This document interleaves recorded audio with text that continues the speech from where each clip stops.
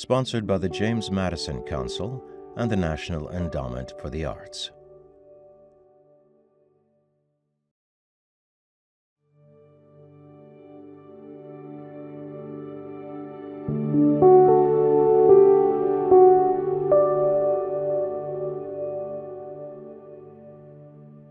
Hello, and welcome to the 2021 National Book Festival.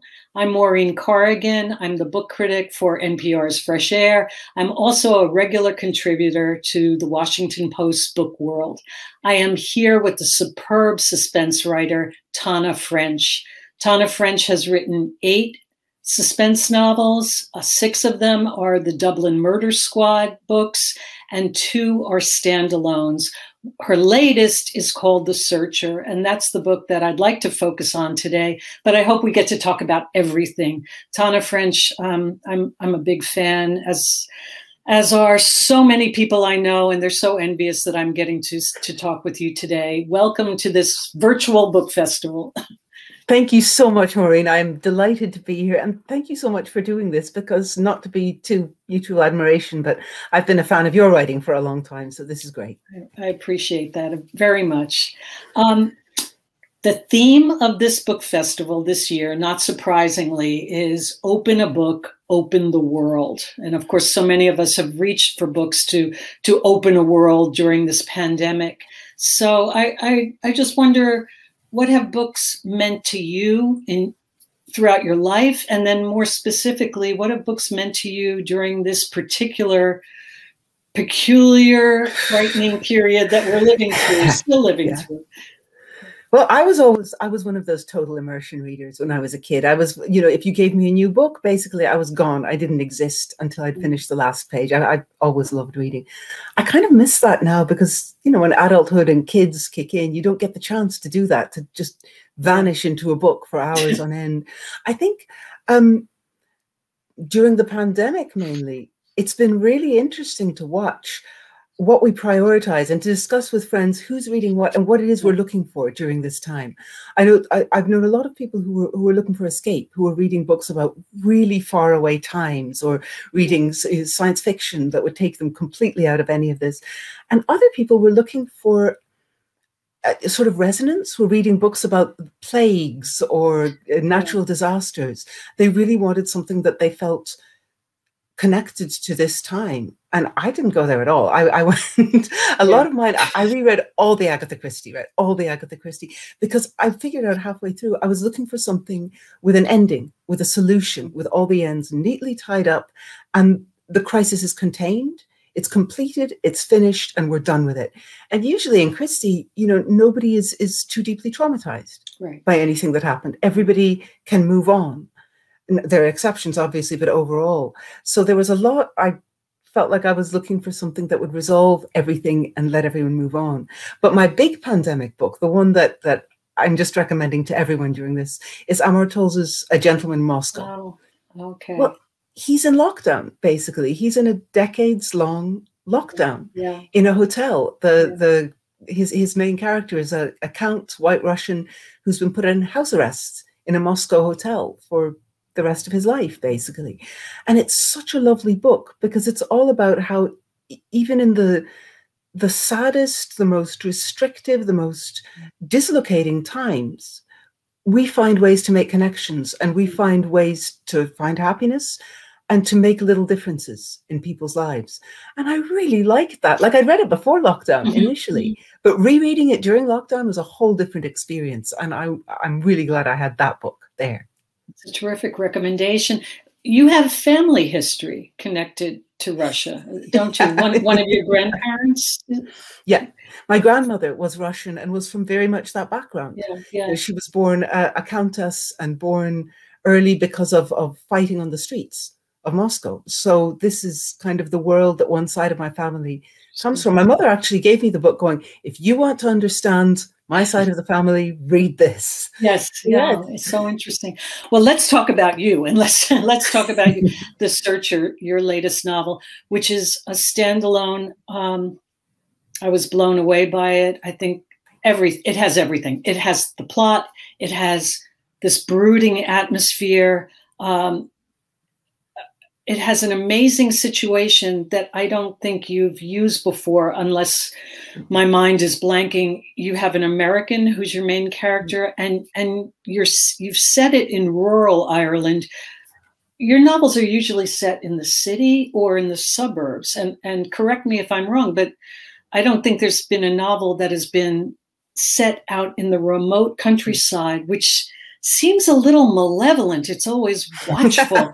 But yeah. I'm sure listeners would much rather have you give a little thumbnail kind of introduction to the premise of this novel, the main character, and why he's out there in rural Ireland.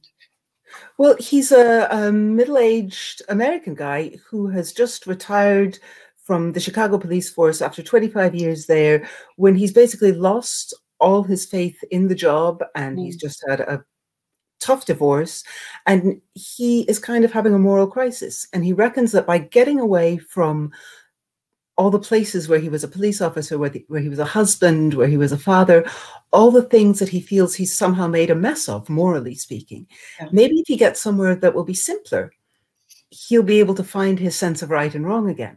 And he reckons that a little Irish rural village miles from anywhere is going to be a good place to do this. Only it kind of doesn't work out that way, because a neighbor kid whose teenage brother has disappeared demands that Cal, the protagonist, investigate. Yeah. And of course, he gets drawn in for one more investigation.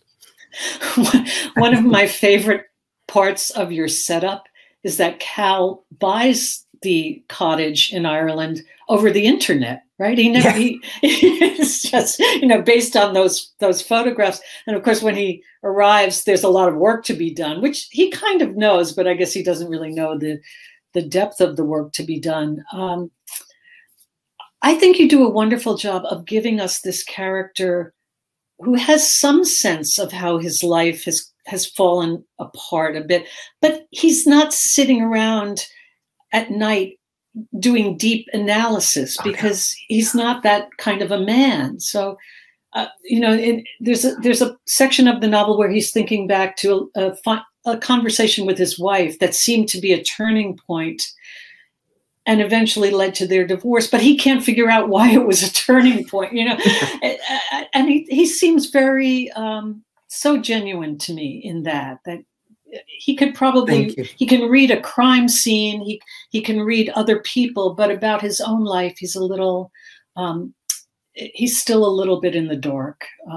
Yeah, he's not introspective. And that was deliberate. I really didn't want to write an introspective character, because I just finished writing The Witch Home, where the main site of all the action is inside the main character's head.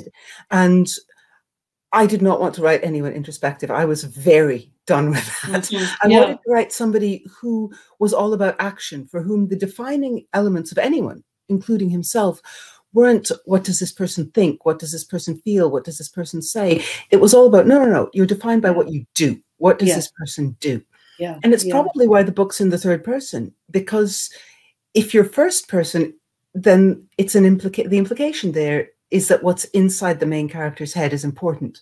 And to Cal, that wouldn't be important at all. It doesn't matter. You can think all the right things, but if you're not doing the right things, it doesn't count. So that's why third person, where what you focus on is what he does, which is what matters to him.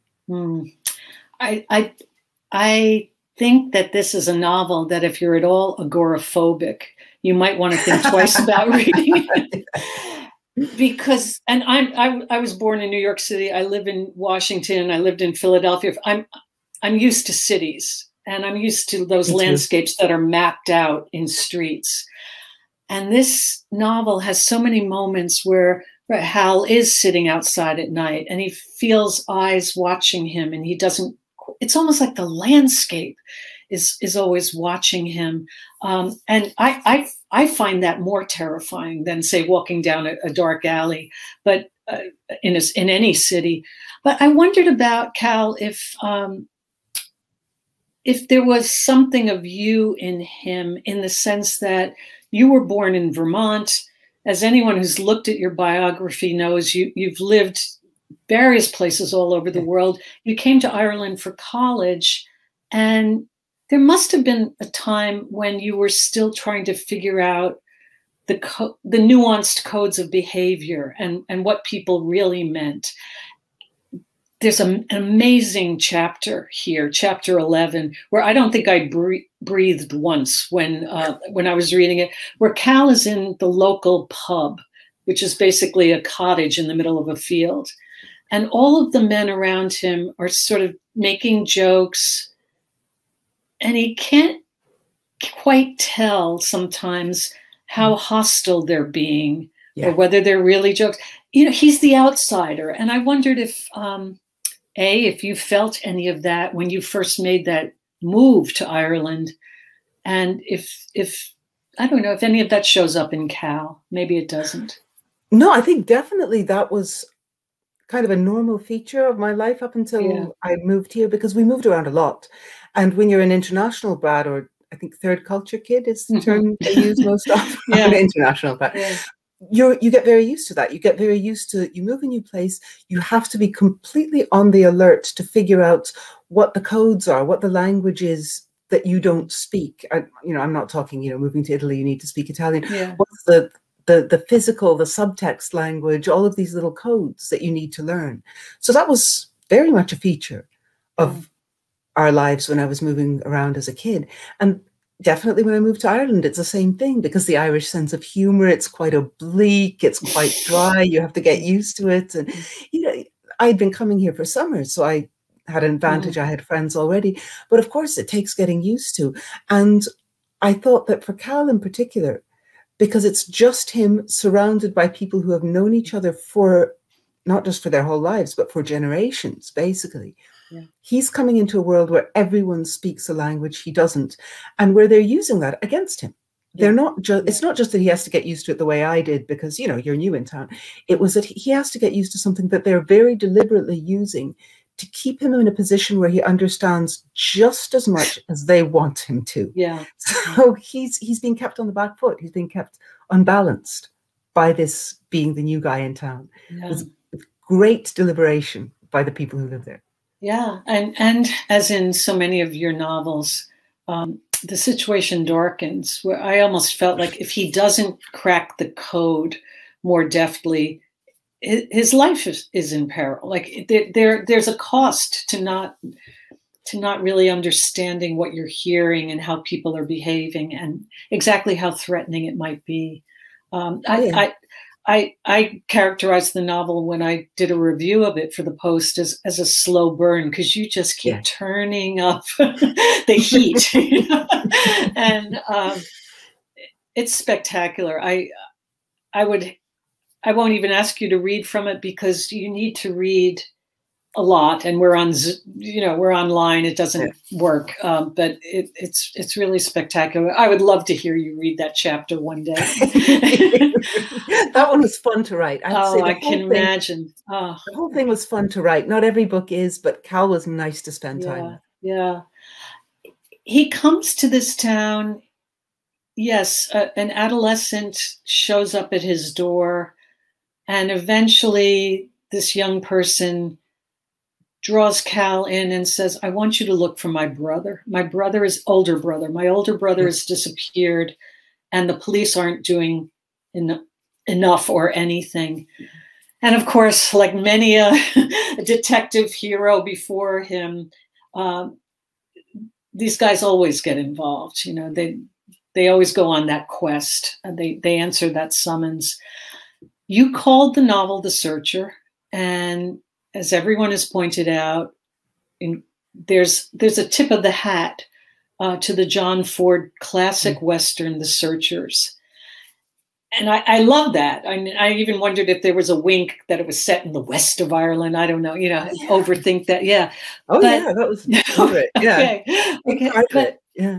But I was a little surprised, and I wondered if you were, at some of the kind of the blowback that you had patterned this kind of homage to the Western after The Searchers, which is such a controversial classic these days because of the racism, because of the depiction of Native Americans, because of the violent, hatred that especially the John Wayne character directs to the Native Americans who've stolen his niece. It's a very violent film.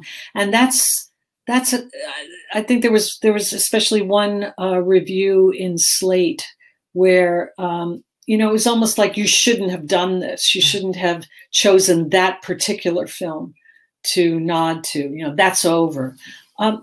Were you surprised? And how do you answer criticism like that?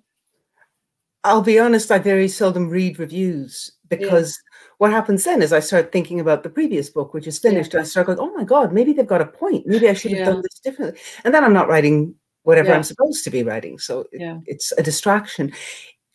I don't think it's true that it was patterned after The Searcher, which I'll be honest, I have only read part of. The Searchers, I've only read part of. It's definitely got serious Western influences, but that wasn't one of the Westerns that I was reading or nodding to in particular. I mean, I was reading more Lonesome Dove and True Grit and The Sisters Brothers for a modern one. Oh, I haven't The Searchers, no, The Searchers, I mean, the title has, you know, there's a definite reference there, but it was more that it felt like a good title that would fit both of the main characters while also having that Western influence. But I don't think it's got, from what I read of the book, The Searchers, I don't think it has anything particularly in common with that, except some of the great Western themes, like the quest, the journey to find someone. But that's through so many of the Westerns. There isn't a specific reference to The Searchers I wouldn't have thought anywhere in the book. I think it was the general situation of looking for a young person who's disappeared, moving into territory that's not your own somehow, and having to navigate it. You know, that's all Westerns, though. Yeah, of course. Yeah, the core of most Westerns. Yeah, of course. I mean, again, you know, you get that in Lonesome Dove, for example, when Gus goes looking for Lorena, who's been abducted, and it's very clear in Lonesome Dove that they're aware that, or Gus at least is aware that he's in territory that isn't really his, and that he is doing something that isn't what he thought he'd be doing here, and that he's destroying things. So I think that's a main theme in all Westerns have moving into territory that's not your own. But what I liked about Lonesome Dove in particular is that it has an awareness that by moving into territory that's not your own, you can have an impact that is not what you planned, that is not what you foresaw, and you can be much more destructive than ever occurred to you, that you can just bounce in all oblivious, thinking that, you know, hey, I'm just living my life and bouncing in here. And you can end up doing a huge amount of damage that you never planned on doing. And that was one of the things from Lonesome Dove that I really liked and that I hoped would seep through in this book, his growing awareness that you have an impact you didn't plan on when you go into territory that's not yours. Yeah, that's such a wonderful point. The detective novel has often, and the mystery novel, American mystery, has also, you know, been credited as having roots in the cowboy story. I mean, usually you've got the lone detective, right? You know, I'm thinking of especially hard-boiled American detective fiction, kind of almost like the frontier of the city, the wildness of the city in Maltese Falcon, and you know, all of Raymond Chandler, that kind of thing. And also that kind of tough guy character who's very interior. I'm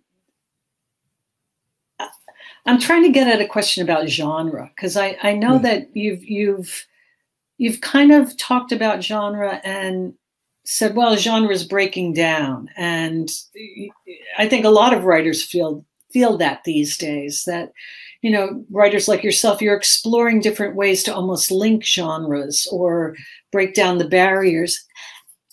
And yet I'm wondering if there's an advantage besides marketing to having your novels be labeled suspense novels or even police procedurals. Like, if there's an enjoyment that someone like myself gets from seeing a writer like you ring changes on a familiar formula, and that's part of the pleasure. Like, I felt that here, like, oh, isn't that clever what she's doing by almost marrying these two genres, the Western and the detective novel, and setting it in a different place that way. I'm not even quite sure what my question is, but But you're doing something in your work as you're working with these standalones.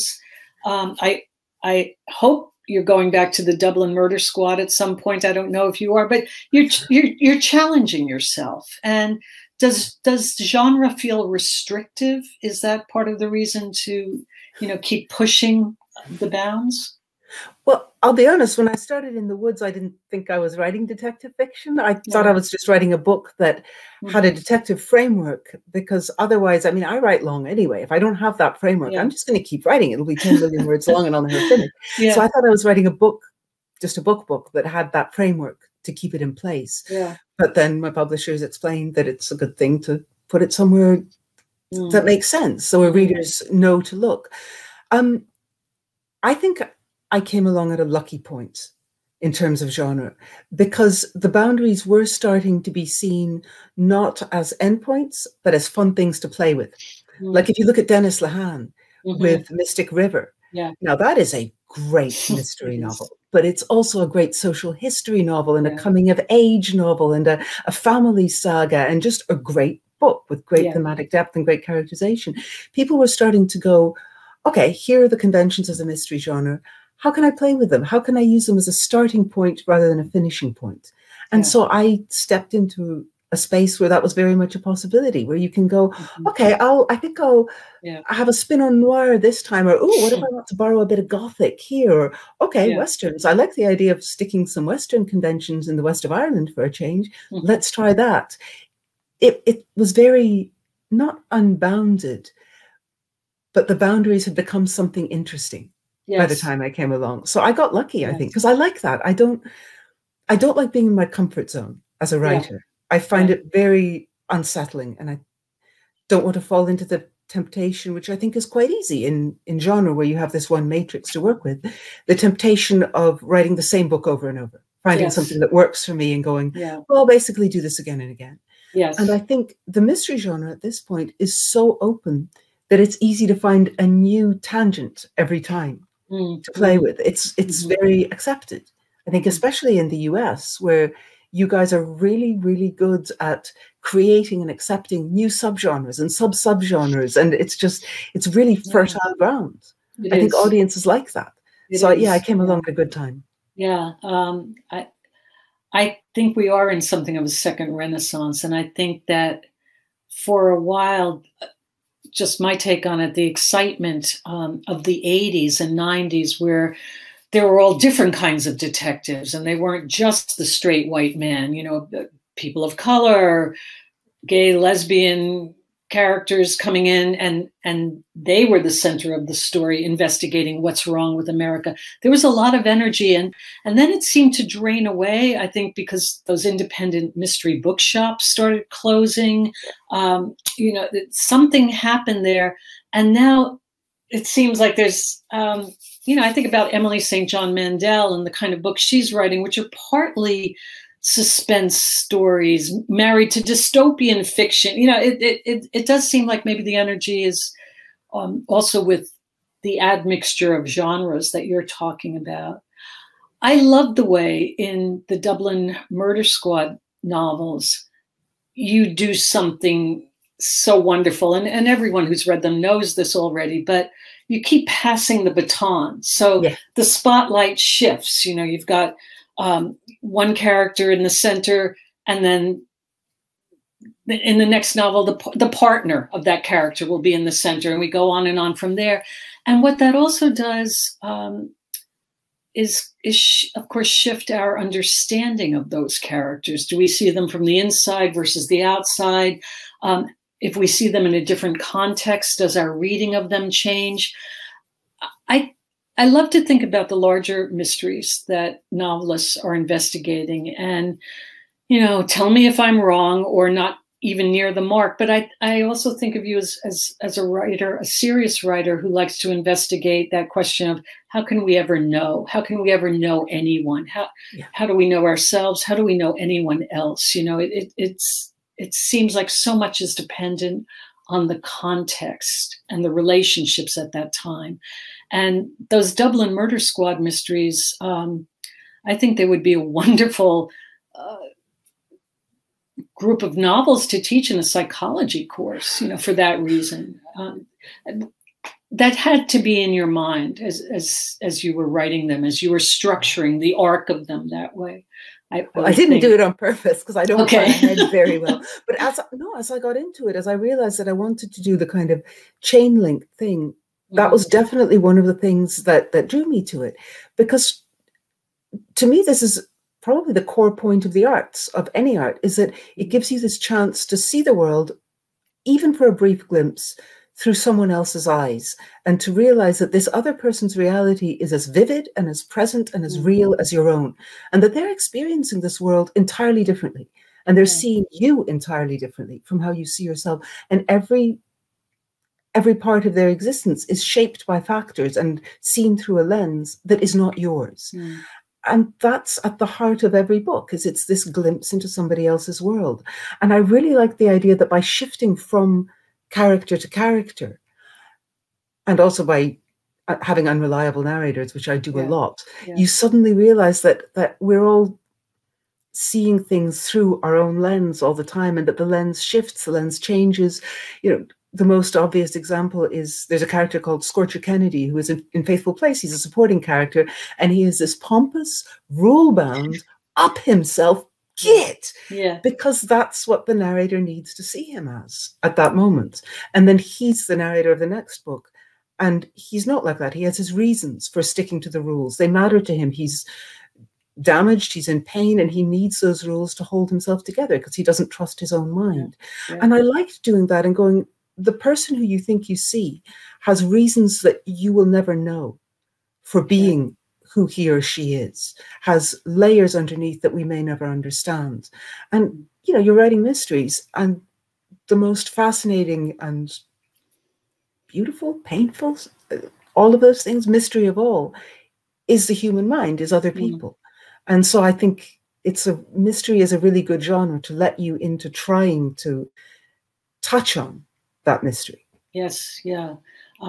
When I think of Scorcher, I think of Broken Harbor, and how that amazing setting of a housing estate that's gone bust is such a wonderful, you know, objective correlative to the way he is. He's broken too. That amazing landscape. You keep coming up with or finding these settings in your novels that are so vivid, and they're just, you know, it's a cliche, but they are such a present character in the novel. Do you start with the settings? I mean, do you have to have the setting in your head first before you can go? Yeah. Yes, actually, that is one of the few things I do have. I have like a clear sense of the main character. I have a really basic premise, and I have a core setting. Because you're right, I love places, and they feel very highly charged to me. And I put this down to the fact that we moved around so much when I was a kid. So every place is sort of associated with a phase of my life very strongly. It's not that I've lived in the one place and it's got all the different phases of my life. I kind of associate different phases of my life with these different places. So they feel in memory very charged up with all those experiences. And I think that kind of led me to see places that way, very deeply charged with the experiences of people who have lived with them, and having a presence, a force almost of their own. And I think that kind of seeps out in my books. It does. It absolutely does. Tana, you just spoke very powerfully to really what a writer can do, which is to bring to life someone who is not them, and to step very into that character's mind and history and make them available to us, the readers.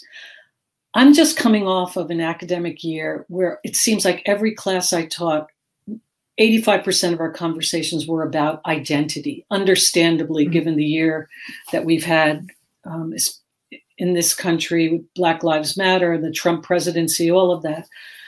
And so I'm selfishly asking you a question that I've wondered about with a lot of writers. Are there any characters who you feel as a writer you don't have the right to inhabit? Interesting one. Okay, I'm a big believer in the idea that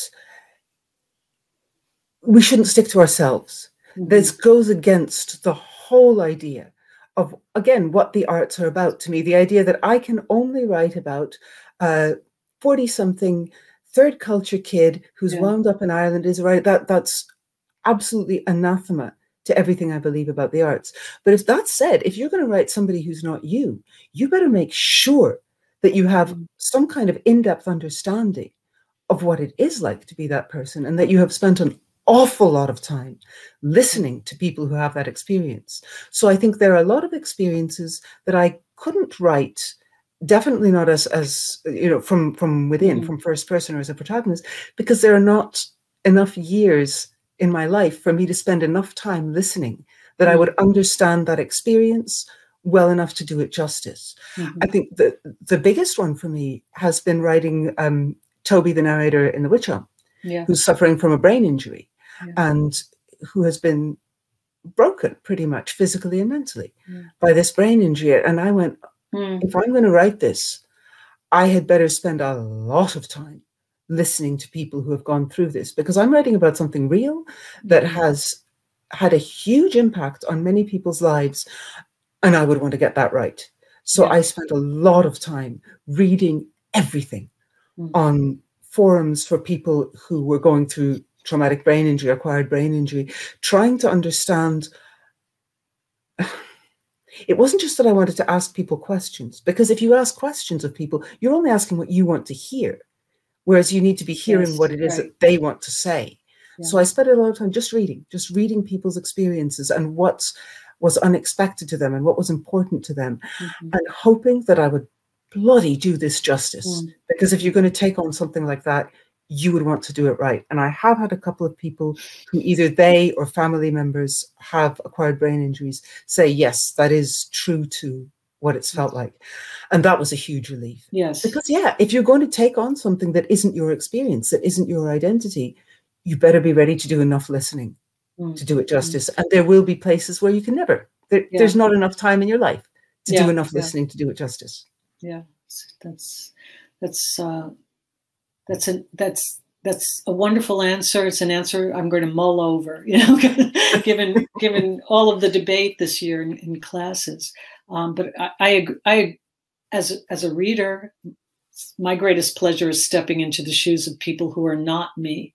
I mean, sometimes I like to see familiar places and emotions in what I read, but I also like to go outside of myself, which I guess brings us back to the beginning of our conversation, where we're talking about pandemic literature and how you get outside of yourself through reading. I want to ask you one more question, because your many fans will be angry if I don't ask what's next. What can we expect from you next? I am a little kind of wary about even saying this, because I was so thrown, like everybody else, by the pandemic. I hadn't realized really quite how much of writing is your subconscious working away and doing the job for you. And like everybody else, for much of this year, like I haven't had a subconscious. It's just been this smoking waste. So I felt like a wimp. Everybody else is out there doing their job, and I'm going, no, can't write, got no brain. Come on, pull it together. Stop being such a precious little fragile flower. But no, I didn't get an awful lot of writing done this year, but I have got stuck back into it the last while. And I seem to be, although I'm still a bit dodgy about even saying it, unexpectedly writing a sequel to The Searcher, which was not interesting. the plan. Not particularly the plan. But I realized, for one thing, that I had really enjoyed spending time with these people in this world. And for another thing, there were more sweets in the piñata, basically. I felt like there was more story. There was more story there. Yeah. Like I wanted to know what would happen next. I felt like those characters might have a bit more story. So I am starting on that and terrific. Getting somewhere with it. That's terrific. Good. Well, that's a teaser for everyone. As It's early days. Thank you so much for this conversation, Tana. It's been such a treat to talk with you, and thank you for all the books all these years. Long may they continue. Thank you. I will keep writing as long as you guys will keep reading. And thank you so much for doing this. It has been absolutely lovely, and I so appreciate it. We hope you've enjoyed this conversation, and now we'd like you to hear more from the library's own experts on this topic. Welcome to the Library of Congress. I'm joining you today from the Thomas Jefferson Building. I am Barbara Bair, and I am a historian in the Manuscript Division. The Manuscript Division is one of several special collections divisions in the Library of Congress. I oversee manuscript materials in the areas of literature, culture, and the arts. The Manuscript Division is home to the papers of many writers, including poets, novelists, philosophers, and theorists. We have popular culture writers too, including materials about the thrillers of Daphne du Maurier, author of Rebecca, My Cousin Rachel, Don't Look Now, and The Birds, in the Ken McCormick papers, and writers of westerns like Owen Wister and Dee Brown. In the hard-boiled fiction genre, a standout collection is the papers of James M. Cain. Cain and his friend Raymond Chandler, author of The Big Sleep featuring Private Eye Philip Marlowe, both straddled the worlds of fiction writing and Hollywood screenwriting. Several Cain novels were made into films, including Double Indemnity, for which Chandler wrote the screenplay with Billy Wilder, The Postman Always Rings Twice, and Mildred Pierce, featuring a standout performance by Joan Crawford. Raymond Chandler wrote to James M. Cain on Paramount Pictures' letterhead in 1944 to say he was so worn out by working on screenplays he was taking a break in the desert. He congratulates Cain that Warner Brothers has picked up Mildred Pierce, praises the positive response to Double Indemnity, and talks about the difference between writing dialogue for a novel versus a film.